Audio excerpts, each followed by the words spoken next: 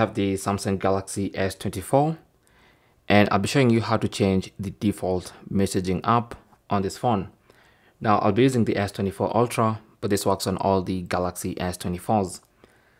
So Samsung has decided to set Google Messages as your default messaging app, which to me is a good thing. But if you want to change that, or maybe you had another app and you want to change the default messaging app, simply go to Settings. On the main settings page, scroll down to Apps, tap on that. Under Apps, at the top there, you should see Choose Default Apps.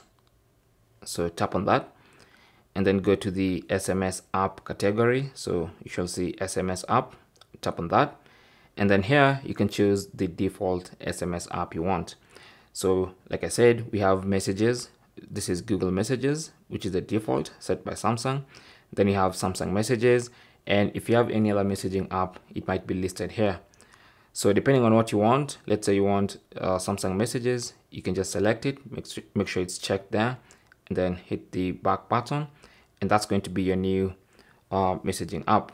So now when you tap on Messages, it's going to try to tell you to set the default SMS app as Google Messages, or you can use any other default messaging app. Thanks for watching. Comments and questions down below, and good luck.